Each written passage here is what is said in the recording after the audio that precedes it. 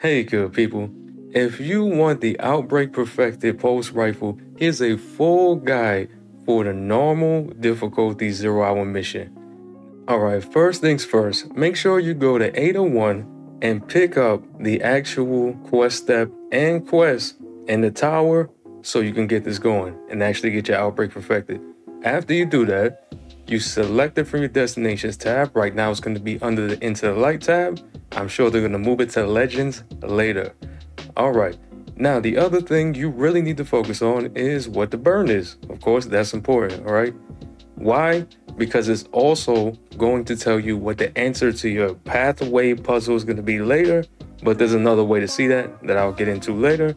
And just make sure that you know you got 40 minutes to complete this. You got to get it done before 40. Other things to consider that you might want to know going in. The biggest damage that's going to be coming at you is arc. Arc is the most shields you're going to see, and that's the most damage you're going to take. Second is solar. So second most shields you'll see is solar. And third is void, not that many void. So it's in that order. All right, when you start off here, don't waste any time, right? Just follow me in my paths here. I'm going to go through here. You don't have to worry about Greg the Dreg there. He's going to get freaking Halo assassinated. And you want to look for this vent here. If you want to be really PvE sweaty about it, you could hop and skip and jump while you're in the vents to go a little faster. Here is your first combat room, all right? So things you want to know here. You're going to have a bunch of invis dudes who are going to rush you. So you want to make sure you take care of them with whatever special you have equipped. Fusions are great for that. And whatever charge melee you might have. So things to prioritize in this room are gonna be snipers after those invis guys who are going to rush you. They are going to rush you. You can't help that, okay? Next thing is make sure that you prioritize the snipers on the right side. There's gonna be some fallen captains there. And then you're gonna have a whole bunch of shanks and another fallen captain with some vandal marauders who are going to be trying to snipe you. So just use this cover and make sure you work your way through them as fast as you can. This is where having a grenade launcher like that can blind them is actually a very beautiful thing to have. It will save your cheeks, y'all. I promise. All right, after you clear the last enemy here, pick up any ammo that you might need and just get going. All right, next part is up the steps and out into the plaza. And here, you're gonna have a lot more shank snipers you're gonna have to worry about. So you might wanna take them out from cover first, so you don't have to worry about them first, all right? So there's gonna be one in the middle. There's gonna be two on that farthest back wall from you when you enter. There's one. Yeah, you will be taking hits from everything in front of you, but we can deal with that in a second. So in here, as you can see, you're going to have arc shields and a lot of arc in here. But that's pretty much true for the whole thing. So after you take out those enemies in front of you, now just pick off what you can from cover at the bottom of the steps. All right, on this corner here, just keep taking out the shanks and you will see you'll have one more sniper in that back left corner. So after you clear that side, you're gonna have more enemies here on your right. All right, and here we go. You're gonna have another big heavy shank in the back. So 2 heavy shanks so far, a whole freaking bunch of smaller shanks. You're gonna have snipers, shanks, 3 of them so far. All right, after you take out that group of shanks, you will see that there's actually a brig here with some vandals in the back. The vandals aren't too bad to get rid of if you have something that has an add clear perk to it.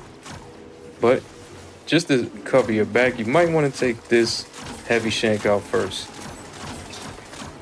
Polaris makes real short work of that. After you do that, now you can start working on the brig. All right. When that brig is out, that means you should have cleared all your enemies if you went the same route that I did about it. All right, so you make your way around the corner, come over to this opening, and now you're gonna jump up and you're gonna go through 2 more openings. In this collapsed building, go ahead, crawl your way through. Running and sliding helps you shave little tiny bits of seconds off of it, and you'll come to this opening in the hangar bay. All right, you'll have sniper shanks, you'll have vandals who can snipe. So you can take out a bunch from here, right here at these stairs. Take out as much as you can see, so you won't have snipers when you go out of cover. So, see, I got everything I can. Now, there's a lot of solar shields in here, so keep that in mind. And you just need 1 solar explosion. Look at that. Look at that. 1 solar explosion, everything goes boom. Use a super here if you need to as well. You just want to clear this stuff fast. You're going to have 2 servitors here. Who's going to protect a bunch of vandals and a bunch of solar shanks. If you want the breakdown, it's going to be a few more vandals, might be lower that you didn't see. And the main stars in here are going to be 2 more servitors down here. And that tank, of course, is the worst thing to worry about. All right, so precision damage to the servitors. There you go, doing damage.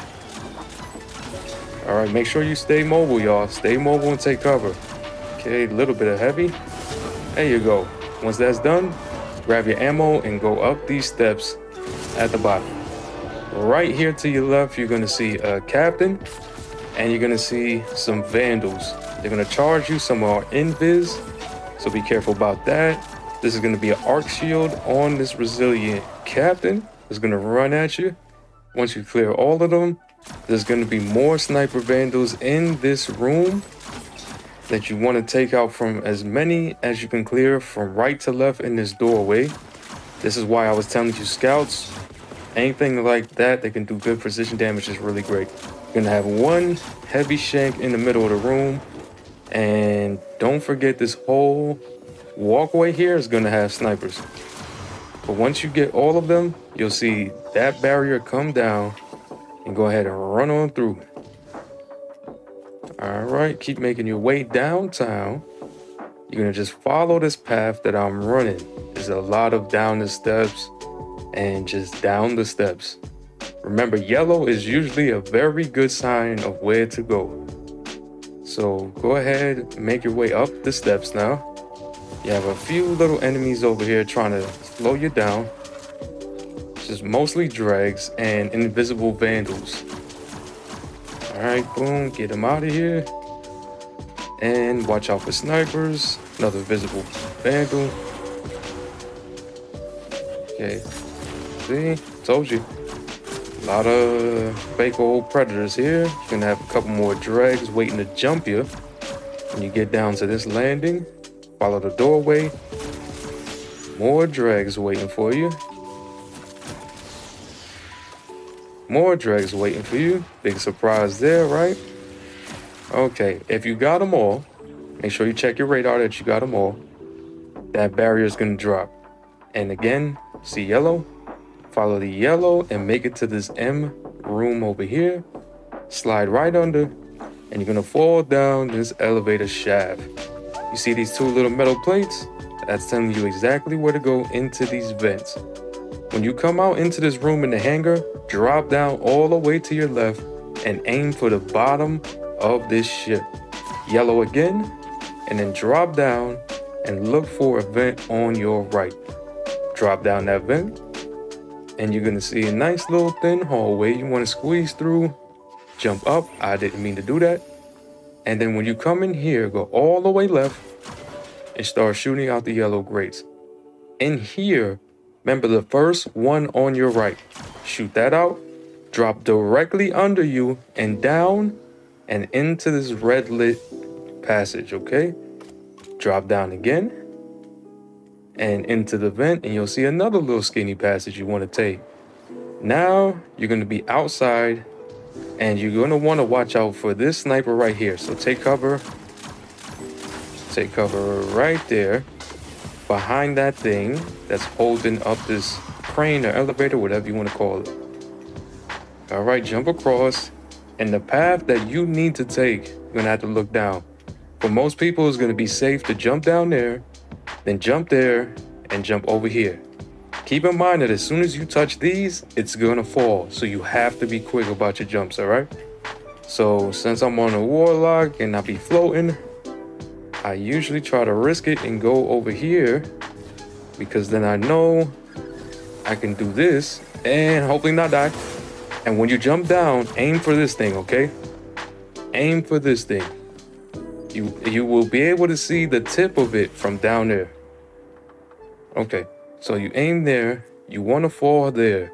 You're gonna have 2 yellow snipers, yellow bar snipers you want to worry about here. Make sure you take them out because they will kill you trying to jump across. If you're confused as to where they are, there's one up high and there's one a little bit lower. So take them both out from a safe distance. They can't shoot you from here. But as soon as you jump over what you need to, they will be able to shoot you. All right, so go ahead and make your way jumping over. Okay, take your time with these jumps, be careful. All right, and keep going platform by platform. All right, and once you get here, if you're the first one to drop down, you hit that switch so that you can extend this platform to make it easier for people. Jump up above you at the end and look for these red boxes and jump up above you again into these vents, all right? Now keep making your way downtown. You're gonna get to this elevator shaft looking place. All right, follow me. Remember, 1 jump, 2 jump, 3 jump, 4 jump, 5 jump. And you wanna be on the right side of where you entered. All right, this is where you wanna be. Remember I said that. 5 jumps and you wanna end up on the right side of where you entered. Shoot out the grates and you will be going the right way. Now, be careful. You wanna drop down through these fans, but first you wanna get rid of these damn exploder shanks. So it's good to have something like a grenade launcher when you drop down here. But beforehand, you could look down and shoot a few of them to make this easier for you. See why I said a grenade launcher? And then always look for the little red cutout, and that's how you drop down. So you want to look for the red cutout, slow yourself down, shoot, look for the red cutout, slow yourself down, shoot, and you make it to the bottom. Boom, boom, boom. You want to go into the vents. And here, you want to jump down and to your right. Be very careful with your jumps, all right?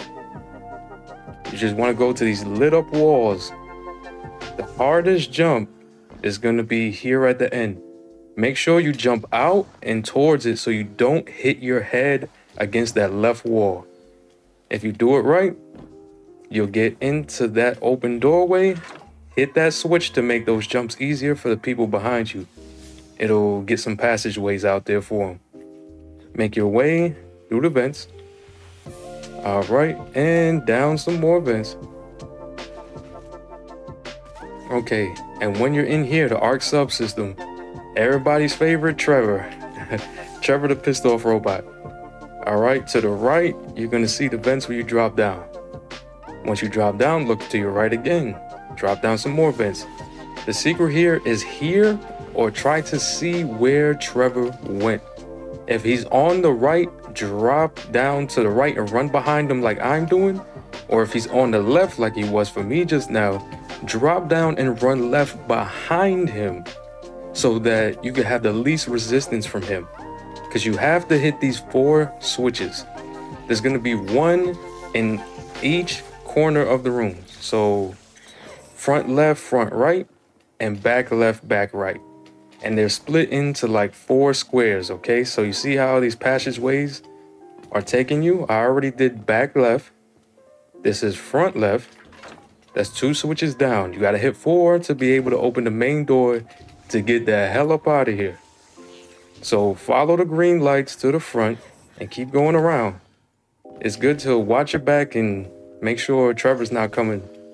If you see red light at any time, dip into something like that and wait for him to pass. So I'm just running behind him, so that way I don't see him coming at me. So here's the next that's the front right switch, and I should only have one more switch to hit, right? So one more, I'm gonna wait for this electricity wall to go down, and I'm gonna go for the last switch. All right, this should be what? Back right. After you hit this switch, if you did it correctly, now it's time to watch your back and make it all the way to the green lights in the front. If you're ever confused to where the front is, those signs will point you to the front. So now I'm making my way to the front. I'm going this way. I hope he doesn't come towards me. Okay. Yeah, if you see him coming, you gotta go into some type of cut into the walls or something. Red light. Whenever you see red light, go. All right, like that. Okay. All right, nice. See? Beat Trevor, no problem. All right, take one of these elevators. I always do the front left. And just wait until you get high enough. You're gonna have to wait a little bit. Also, keep in mind that you can jump up on these. If you don't want to wait for an elevator, you can just keep jumping on those. But you want to take an elevator or jump up here. So when you see this, and jump when you can make it on here, because if you wait too long, it's gonna drop you back down and kill you. Once you get to the top, shoot out that left grate, right? Slow your jump down before you get all the way to the bottom of that slide by jumping, so you don't die at the end of it, okay? And you saw me, I went down, and to the right before those yellow steps, I went into a vent on my right. That'll lead you into the Vanguard Vault. Okay, this is the exit of the Vanguard Vault, okay? That's the exit. But if you want to know where you're gonna have to go, what the tile pattern is, it will always be on these walls before you go through here, on normal only, not on legend. All right, that's very important. So now you know which way to go. Now you gotta go that exact way or you're gonna burn up nice and crispy.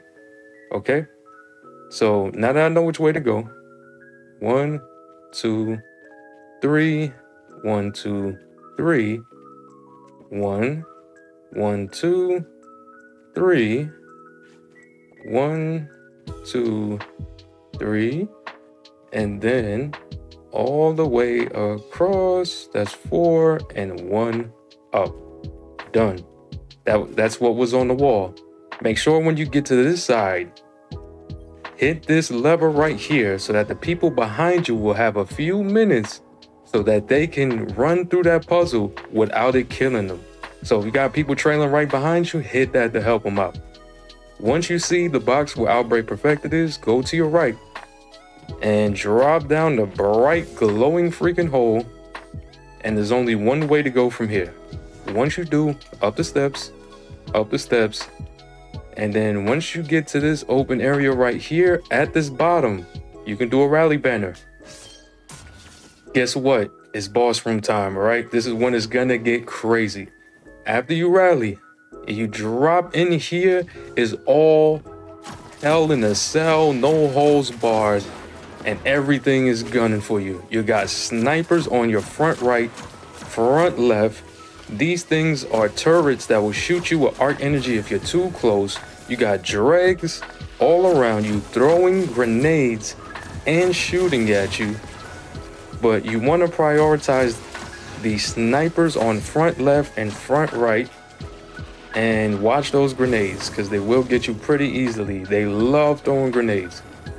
All right, after you get these sniper vandals out of your face, clear whatever dregs are around you so you can stop those grenades flying at you that will be on your left and to the right of you. And what you can do to like help yourself out here is you can work on these turrets afterwards so that you don't have to worry about them anymore. So I like to just work on these turrets, get them out of my face so that the boss can't get you, because that's the boss right there. All right, if you want, take out both turrets just so you know you got peace of mind. Use whatever you got at your disposal to do that quick and nasty. All right, so turrets down. Now, after that happens, you want to pelt the boss with some damage, and he will summon a big freaking servitor and a bunch of shanks to be protected by that freaking servitor. This is when you want to use a super or whatever you have, because time is of the essence, y'all. And keep in mind that these shanks right here are going to have void shields. Okay, all right. Once the servitor's out, you can pick off the shanks. All right, you can clear the shanks, and now it's time to lay some damage on Big Head Tanix's cousin over here, Cyrix. He'll take damage, and he's gonna bounce to some other point on the map, and he's gonna want to send more shanks at you, more servitors. Keep in mind that he will put up a whole bunch of freaking grenades that are just waiting to take you out in the middle, so take those out just so you don't just trip in one, because they are trip mine grenades, you get it? All right, so after you lay enough damage on him the first time and you take out that servitor and stuff, guess what he does? He summons another servitor with some more shanks on the opposite side of the room. That servitor, and just work on it all the way from the back.